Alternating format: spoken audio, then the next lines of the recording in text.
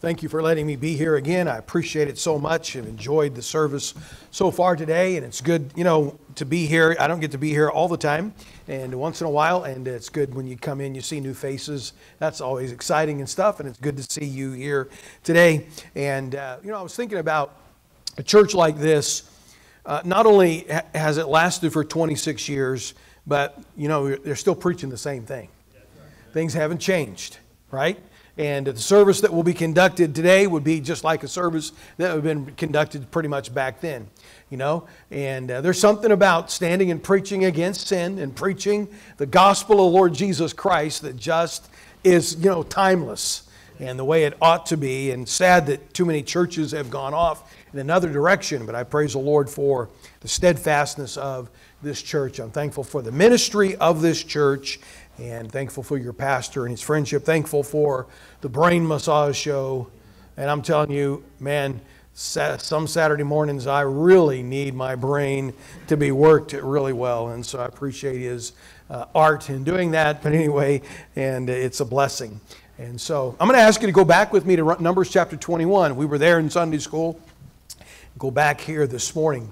Numbers chapter 21.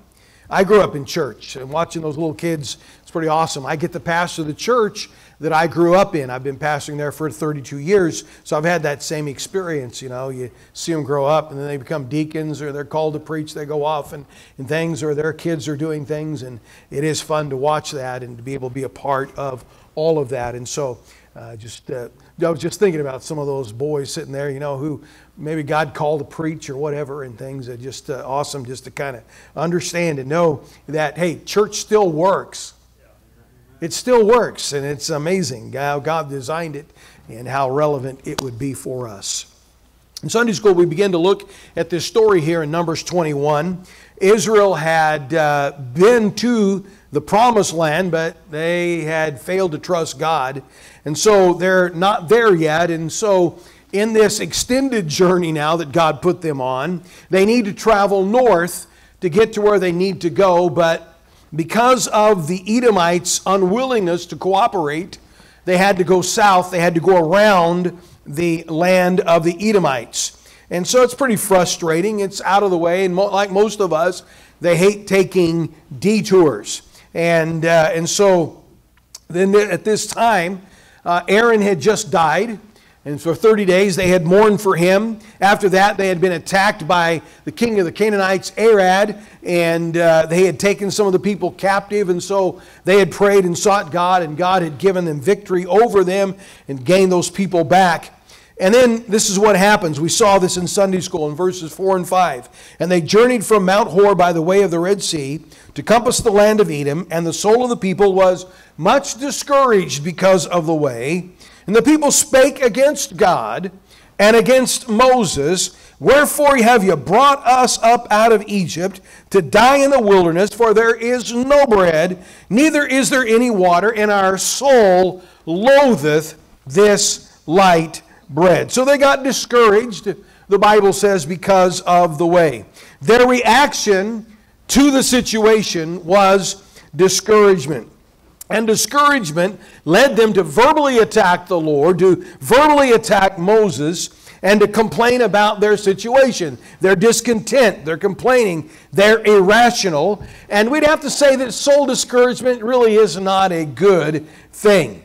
And it just would be true that if they had kept their lives close to the Lord, their reaction to the difficulties in the way would have been so much different. And God would have encouraged them. I read these verses in the Sunday school. I just want to kind of remind you. In Psalm 145, verses 17 through 19, it says, The Lord is righteous in all His ways and holy in all His works. The Lord is nigh unto all them that call upon Him, to all that call upon Him in truth. He will fulfill the desire of them that fear Him. He will also hear their cry and will save them. You see, if they had called upon the Lord in truth, it would have been a different situation. In Psalm 20, verses 1 and 2, it says, The Lord hear thee in the day of trouble. The name of the God of Jacob defend thee. Send thee help from the sanctuary and strengthen thee out of Zion. Psalm 138:3 says, in the day when I cried, thou answeredest me and strengthenest me with strength in my soul. So I cannot stress enough that these days of trial that we live in, we need to understand it's just a reminder we have to draw closer to the Lord each and every day. If not, we're subjecting ourselves to discouragement, and discouragement leads to complaining and even attacking God and the man of God, and we need to be careful. And so I just remind you about the nation of Israel that they have done this complaining before. This is not the first time, believe it or not, that they have complained. They complained at the Red Sea. They complained at the Red Sea. They said something like, hey, because there were no graves in Egypt, hast thou taken us out in the wilderness to die? They complained at Marah about the bitter waters. The Bible says the people murmured against Moses. They complained there early in their journey about something like food. The Bible says, and they murmured against Moses and Aaron in the wilderness. They murmured in Rephidim. All right? The people did chide with Moses, it says there in Exodus 17. They murmured against him. And again in Numbers 11, it said the people complained. At the brink of the promised land, when they could have gone in and they were not obeying God, the people murmured against Moses and against Aaron. The people did chide one more time in Numbers 23. The people did chide with Moses. Would God that we had died when our brethren had died before the Lord. I don't know about you, but I read all of that. You read through the history there of Israel, and it's like they just keep complaining over and over again. And, would God we had died in Egypt. Now, why would they even say that? I mean, just the foolishness. We agree in our pious spirits that they did a lot of complaining. Of course, if we were honest, we probably have complained more than that this week, but that's just another thing. That's them, not us, all right? Well, God had been long-suffering and gracious through all of this.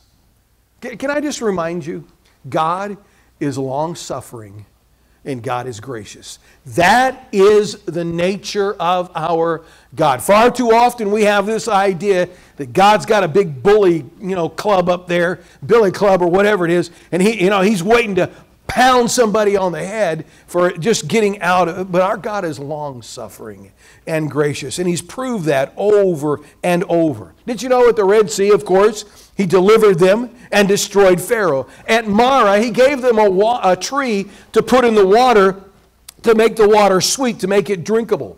When they complained about a lack of food, God sent them bread from heaven. At Rephidim, He gave them water out of the rock, and one more time, God gave them water out of the rock.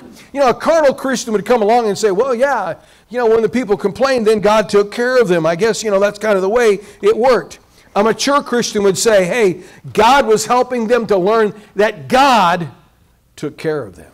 The complaining was certainly not necessary. And be careful in thinking that complaining is the way you get things done. Be careful, Christian. Our God has a vast supply. My God can supply all our needs according to His riches in glory. And we don't have to go through the middleman of complaint to access what God wants to supply us. So here in this story, God's had enough. Scary to stop and think about that for a moment. In this story we're reading here in Numbers 21, has had enough. So let's read on. Will you stand with me to honor the reading of God's Word today? Numbers 21, and I'll pick it up there in verse number 6. So they've just gotten done complaining, and the Bible says, and the Lord sent fiery serpents among the people, and they bit the people, and much people of Israel died. Therefore the people came to Moses and said, we have sinned, for we have spoken against the Lord and against thee. Pray unto the Lord that he take away the serpents from us. And Moses prayed for the people. And the Lord said unto Moses, make thee a fiery serpent. and set it upon a pole. And it shall come to pass that every one that is bitten, when he looketh upon it, shall live. And Moses made a serpent of brass, and put it upon a pole. And it came to pass that if any serpent had bitten any man, when he beheld the serpent of brass, he lived. He lived. Let's pray. Father, help us today, Lord. We certainly need you to speak to us. Lord, would you do that today? In Jesus' name I pray. Amen. You may be seated. God had judged his people for complaining. He sent fiery serpents among them, snakes, not just snakes, but nasty, fiery snakes. And many people were bitten, and of course we read many people were dying. And I want to show you some things that we can learn from this. We have to remind ourselves, we have to be careful what we do wrong. We have to be careful about not quickly repenting when we know we have sinned. And I first just want to remind you, God judges sin. God judges sin. In fact, there's this law, isn't there? In Galatians chapter 6 and verse 7, where the Bible says, "Be not deceived. God is not mocked. For whatsoever a man soweth, that shall he also reap." I just remind you, God will not be mocked. You can't turn your nose up at God. You can't sneer at what God does and expect that things are going to turn out well for you. Now I know we can complain about the president, we can complain about the governor, we can complain about this and that in our homes, and they don't hear us, and so really, well, unless you have Alexa, maybe they do. But anyway, they don't hear us, and so, we're not going to get in trouble for it. But whatever we say, whenever we say it, if we just think it, God hears those things. He knows everything. He knows your spirit, and He knows your attitude towards the things that He has for you. He hears both your words and your thoughts. So the Lord put in place this thing called the law of sowing and reaping. What we sow is what we reap. If you complain against the provision of the Lord, well, He may well provide you with something you don't want. You got to think about that. Here in judgment, God sent to these people fiery serpents. I hate always to give personal illustrations, but I know what it is to be bitten by a snake. It was a horrible experience. Obviously, I survived. When I was young, my son was playing ball, and I was asked to umpire for a game. These little tiny kids. And there was a girl playing on the other team, playing second base. Yes, I said a girl. Don't get me started. That's another story. I looked over, and there was a snake slithering right up behind that little girl playing second base. Even snakes knew the girls should have had their own teams, but that's another story. My manly instincts kicked in, and I realized I had to save her. So I went over and I picked that thing up, which is a big thing for me because I was raised in the city. I just want you to know that. And it bit my hand.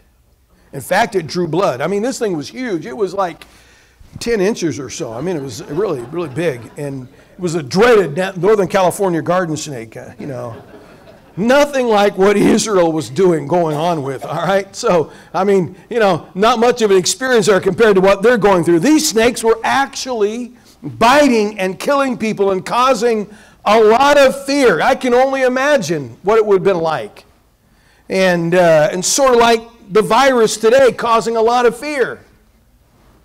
So if God judges sin, and this is a judgment for sin, what sin did Israel commit? Well, we could go back and say, well, they were complaining against God and they allowed their soul to be discouraged. But I really want you to see there this thing called pride. Because there's a lot of pride going on in the nation of Israel. In fact, I would say, first of all, we notice it because they had this sense of entitlement. I don't really think that's a very good thing for people to have, a sense of entitlement. The Spirit showed that they believed that Moses and Aaron, and thus God, should keep them from suffering any trial. Wow. When they were thirsty, hey, there should be water, right? And, they shouldn't have to pray for it.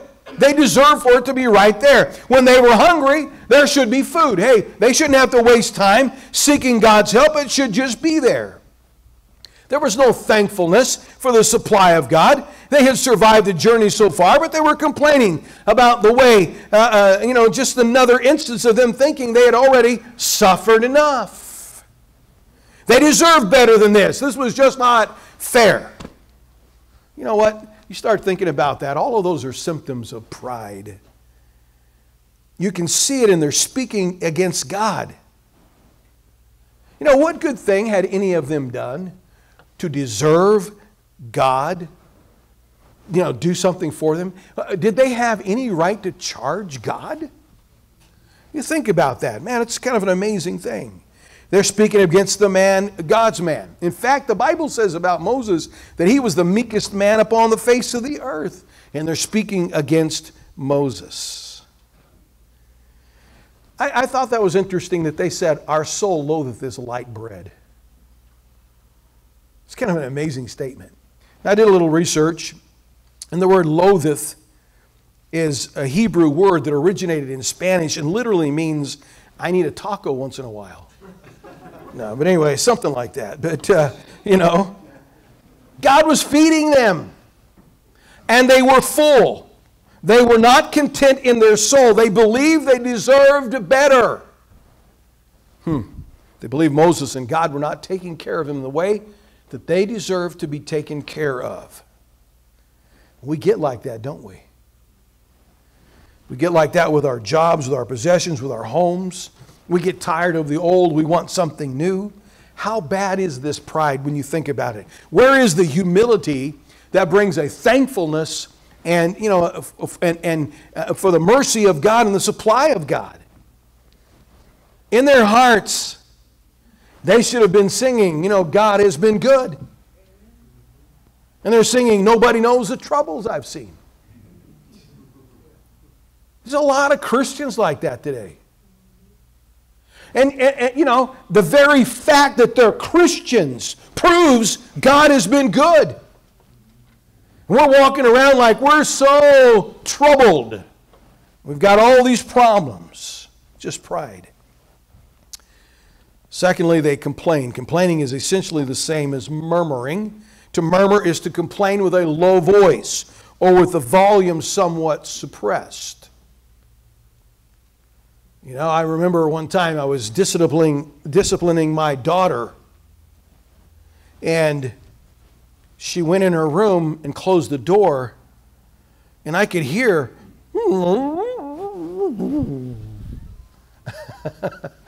going on. I knew I had a situation to deal with. And, because she's in there thinking I couldn't hear what she was saying, and she's in there talking about how unfair and all this stuff I was and things. And boy, we're like that, aren't we? We tend to murmur. Philippians 2:14 says, do all things without murmurings and disputings. And I know, murmuring and complaining is part of our American DNA. It is how we start conversations with people. Really, next time you're in Walmart and there's, somebody up there 12 feet away from you, doing your social distancing, and they turn to speak to you, they won't turn to say, hey, how are you doing? They'll turn to say, can you believe it's taken this long?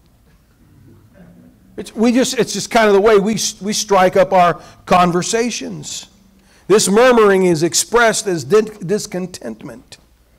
As Christians, boy, we need to learn to be content with what God has supplied for us. And having food and raiment, the Bible says, let us be there with content. We don't need riches in this life because our hope is in heaven. It says in Hebrews 13:5, let your conversation be without covetousness and be content with such things as ye have. For he said, I will never leave thee nor forsake thee. It's an amazing thing. He's right there. He knows what we need. He knows the situation. Wouldn't contentment then require a thankfulness for what we have? Paul said this, not that I speak in respect of want, for I have learned, in whatsoever state I am therewith to be content. You've got to think about that for just a little bit. Paul is saying, I know how to be abased, I know how to abound. He said, I know that whatever state I'm in, I'm going to be content. If I have nothing, If I have an abundance, I'm going to be content. And then he makes that great statement. He said, I can do all things through Christ, which strengtheneth me. It's kind of like the whole thing we talked about in Sunday school. That closeness to the Lord. Hey, whatever situation I'm in, God's there to give me that strength that I need to deal with that situation. So far too often we have this idea that when he said, I can do all things through Christ which strengtheneth me, that means we can have whatever we want. No. Understand, whatever state you're in, whatever things are going on, God is there to give you the strength, to encourage you, to help you through the things of your life. Wow. Complaining, is like the gift that keeps on giving.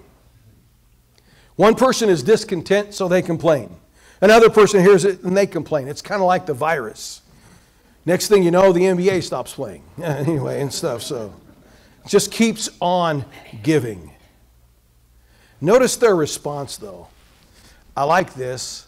Honestly, here's one place where I think they responded now well to the judgment of God. It says in verse 7, therefore the people came to Moses and said, we have sinned, for we have spoken against the Lord and against thee, praying to the Lord that he take away the serpents from us. And Moses prayed for the people. This is good. They confessed their sin. Would have been great if they'd have done it before the snakes, but they confessed their sin. It's a sign of repentance. The judgment of God got their attention. By the way, if you feel the hand of God's judgment upon you, it ought to get your attention. Hey, I don't know. I just think across America, we ought to be saying, God's getting our attention. I long for the day that we have any of our leaders to stand and say, you know what? These are some things that we don't really know how to deal with. We need help from God. Let's pray. Instead of just symbolically praying, just to be honest and say, hey, we don't know what to do. We need help. We need the wisdom of God. God got their attention. I think we should be saying God's getting our attention. I mean, you've got hurricanes and floods, and you've got fires, and you've got rioting, and you've got a virus, and you've got all this discontentment politically, and all this stuff going on. It's a sign that we're not where we should be. What we need is repentance in our nation. We need to see the judgment of God upon our nation. We ought to be repenting our sins of our sins as a nation. Man, we're wicked. We've done some wicked things as a nation. We've got wicked things going on, and we need to repent. By the way, in repentance, no excuses for sin are given. When somebody truly repents, they're not blaming somebody else for what they've done wrong. Confession is what God requires of us as His people. If we confess our sins, He's faithful and just to forgive us our sins and to cleanse us from all unrighteousness. To confess is literally to agree with God. When you confess your sins, you're not informing God. He already knows. Basically, confession is saying, Lord, I know you know I did wrong. This is wrong. And my sin is just what you saw.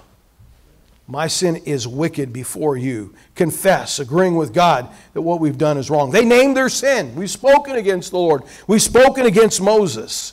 Too often our confessions are generic and they're general. They're not specific. It's kind of like the politician says, well, if I've offended anybody, no. We get specific when we're confessing our sins. We should. They name their sin.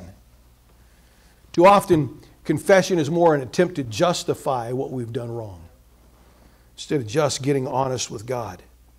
Did you know that then it's at this point that God provides a way out of the mess? After verse 7, then the Lord tells Moses to make that fiery serpent and so that they can look to it and they can be healed from the disease. It's amazing how God always has an answer. And God provides a way, a cure for those that have been bitten by the snakes. And so there's some things I want to point out to you in this. There's a picture of the judgment of sin. Not only were they bitten, but these bites were deadly. Do you know what the Bible says? The wages of sin is death. The wages of sin is death. I mean, really, God is giving them an illustration, something that we could use later to show, hey, it is true. When we sin, the judgment for sin is death. And not just physical death. There is a spiritual death. There is a second death. Spending eternity separated from God in the lake of fire for all eternity. There is that judgment for those that have sinned, that those who that have not repented and turned to the Lord Jesus Christ. There is that penalty for sin. We should understand, though, that a wage is something that is earned. The Bible says the wages of sin is death. It's what we deserve.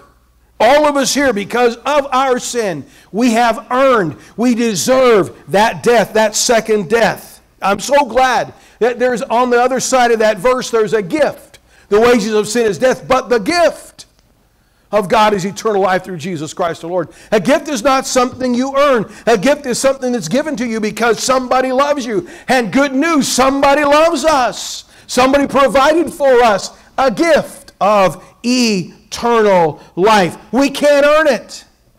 He's the one that paid for it and provided it for us. I love the verses in Psalm 103. Verses 8 through 12, the Bible says the Lord is merciful and gracious, slow to anger and plenteous in mercy. He will not always chide, neither will he keep his anger forever. He hath not dealt with us after our sins, nor rewarded us according to our iniquities. For as the heaven is high above the earth, so great is his mercy toward them that fear him. As far as the east is from the west, so far hath he removed our transgressions from us. A way of escape from the judgment of our sin has been made. A way of escape was made in those days. God told Moses to take that serpent, make a brazen serpent, and to put it upon the pole, so when the people were bitten, they could look and be saved from that. And I'm so glad that our God has made a way for us to be forgiven for the judgment of our sins.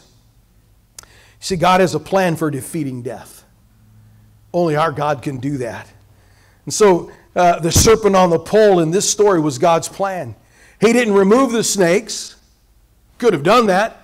But he didn't. Instead of that, he gave them the opportunity that when they were bitten, they could look to the serpent upon the pole and be healed.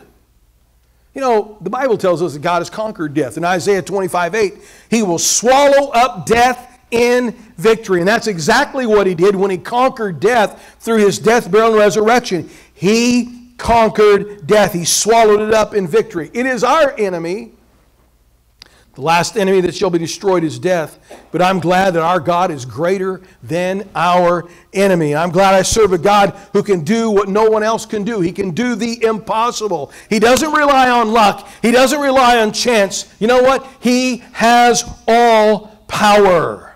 Seriously, there is no curative power in a brazen serpent on a pole. You know, in faith, when people looked to the pole, in faith, God used his power to effect the healing. None of us, if we were out, you know, guys on some kind of a guy camping trip and, you know, a rattlesnake pulled up and bit somebody, we wouldn't say, hey, let's make a pole and let's put a brazen serpent on it so he can be healed. It's not what we would do, right? We understand, do you understand there is no power in the pole? There was no power in the serpent on the pole. It was God who effected that. When men looked to that pole, when they looked at that thing, God's the one that healed them. God's the one who has all the power. It's not the power of the serpent, it was the power of the Savior who healed them. He made it easy, didn't he? He made it easy for them who had been bitten to be saved. So he makes this fiery serpent, and later it's called Nehushtan, which means a thing of brass. And the brass would, you know, in the Bible kind of pictures the fire, and so this fiery serpent, and he instructed to put it on a pole. A pole was like an ensign, something that you could raise up the flag upon and show people whose side they were on. So the people were instructed that when they were bitten by a serpent, they could look to that pole, look to that serpent, and they would be healed. You know, they didn't have to go searching for it. It was there where they could see it. And I guess my point is this: salvation is not far away. The salvation of lost souls is not something difficult to find. It's not something that, takes years and years for someone to discover. In fact, in Acts 17:27, it says that they should seek the Lord, if haply they might feel after Him and find Him, though He be not far from every one of us. In fact, there's several of us here. It was so easy. When we were kids, we got saved. I mean, it's just amazing how close it is. The way of salvation is not far away. It's not hard to find. In fact, for these people, all they had to do was look. They had to look to that serpent upon the pole. It was an act of faith. An act of faith that said, hey, I know what the answer is. I believe. It's not an act of works.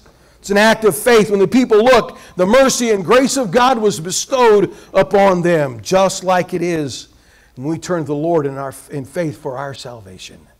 Wow, the preacher said today, you don't get saved by baptism. Baptism, hey, you know what? It's looking to the pole.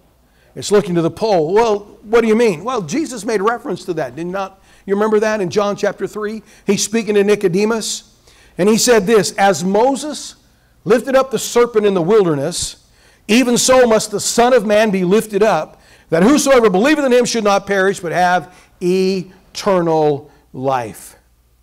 Again, Jesus is speaking to this Nicodemus, this religious man. And basically, He told him, you may be religious, but you're not good enough. Unless you're born again, you can't enter into the kingdom of God.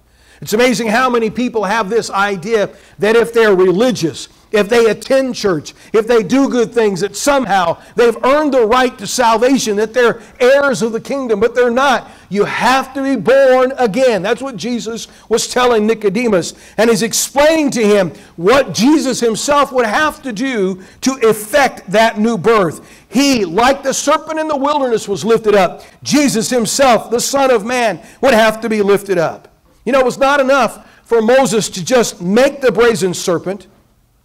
He had to put it where it could be seen. It was a must.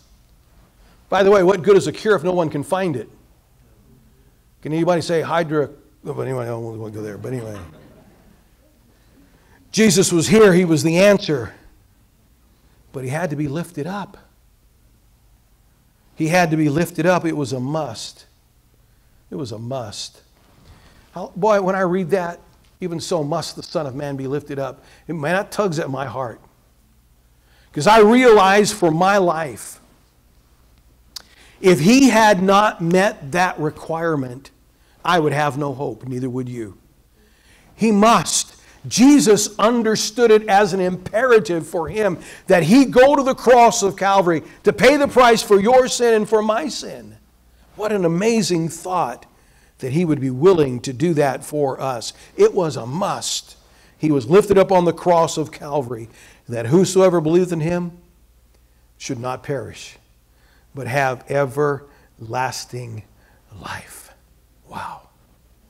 That men could believe to the saving of their souls. That men like Nicodemus and men like you and me, that would not have to perish and not have to spend one moment of time in the lake of fire, not have to suffer that second death. That men could have eternal life. Wow. There may be some of you here that are still in your snake-bitten condition. What do you mean, preacher? You're still in your sin. Did you know that until a person gets saved, they're still under the condemnation of God? They're still under the judgment of God? The wrath of God abides on them. It's not until a person is saved, a person repents of their sin, that wrath is taken away. And so, they're in that situation. They're still in that snake-bit situation. They haven't looked to the Savior yet. The Savior is the Lord Jesus Christ. Can I remind you, death is coming? As sure as when those people would die as a result of those snake bites, I'm telling you, death is coming for all of us. And if we die in that situation, rejecting the Lord Jesus Christ, there is no hope. Why would you wait? If you're here this morning listening to what I'm saying, and you know you need to be saved, why would you wait? Why would you wait? Can you imagine getting bitten by a snake and watching maybe, in the leg, watching your leg swell up and stuff, and people are going, hey, just look to the pole. Nah, when I will, in my time. I just want to kind of see what happens. The foolishness of that. I know that your preacher's done the same. You have people sometimes, they're in a service, and you know and they know that they need to be saved, and you watch them. Just keep putting it off. Hey, I'm telling you, it's serious stuff. Look now. Get saved now. Don't put it off. 26 years. It's pretty awesome. 26 years. The gospel has been preached from and out of Lighthouse Baptist Church. People have been saying, hey, look, there's the answer. Look to the pole. Look to the Lord Jesus Christ. He is the answer. Just remind you of the job as a church that we have to do. So a person's bitten. Then they're told by Moses to look to the serpent on the pole, and they look and they're healed, and it is hallelujah time. It's hallelujah time. So they walk away. Listen to this. So they walk away. They've been healed, and there's someone else that's been bitten. And they just keep on walking. And they see somebody else over here, and they just keep on walking. I can't imagine anybody would do that. Wouldn't they say, whoa, whoa, whoa, look to the pole. You'll be healed. Look, look, look, look. Look. They'd be telling everybody they could. What's my point? We looked to the Lord Jesus Christ and we got saved. We have eternal life. But there's people around us that are dying in their sins. And we have a responsibility, an imperative, if you will, to tell them. Because if we don't tell them, who's going to tell them? And if we don't tell them, they'll die in that situation. We need to be doing our part to pointing folks to the Lord Jesus Christ. That's what this church is about. Preaching against sin and telling people the good news, the gospel of Jesus Christ. And you know what? That's what we need to keep doing. However long God gives this church. It's exactly what we need to keep doing. Keep preaching the gospel. The gospel is the answer. If you're here this morning and you're not saved, the gospel is the answer. If you're here today and you're saved, maybe God's showing you some things. Maybe it's just the lack of concern about those that are lost and dying. Maybe God's telling us, listen, it's time to get serious about bringing folks to Christ. But let's deal with the Lord this morning. Let's have our heads bowed as we prepare for our invitation time. If you're here this morning and you're not saved, I would encourage you, and I know it gets difficult sometimes, other people around and things like that, but I want you to know people have been praying, and we want to do our best to help you come to know Christ as your Savior. In just a little bit, we'll sing a song. We call it the invitation song. We invite people to respond to the preaching of the Word of God. If you'll come to the altar, there'll be somebody who'll come and help you and show you how to trust Christ as your Savior. It's a matter of faith. We'd love for you to do that today, and I would encourage you. The rest of us, if God's speaking to us, hey, certainly the altar is open for us. Let's pray. Father, thank you this morning, God, for the truth that is there, Lord, that Jesus Christ, though I was in my sin, lost and undone without hope, yet, God, you had provided a way of salvation for me. And I thank you that one day as a young boy, the message came clear and distinct to me that Jesus Christ had died for my sins and was buried and had rose again so that I could be saved. And then, Lord, that night I got saved. Thank you so much. I pray that everyone here, God, will be saved. Lord, not one would die in their sins. Bless this invitation, Lord, for your honor and glory. In Jesus' name I pray. Amen.